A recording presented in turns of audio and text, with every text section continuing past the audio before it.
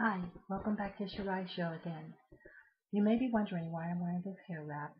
Well, I'm wearing it because it traps in the moisture and keeps my hair from looking frizzy in the morning.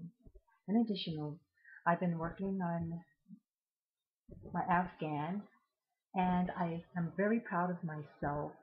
I learned the Catherine wheel, very difficult patterns. There's like 4 or 5 layers of certain instructions that you have to repeat. But for the first time, I think I did an okay job, and this is what the full blanket looks like.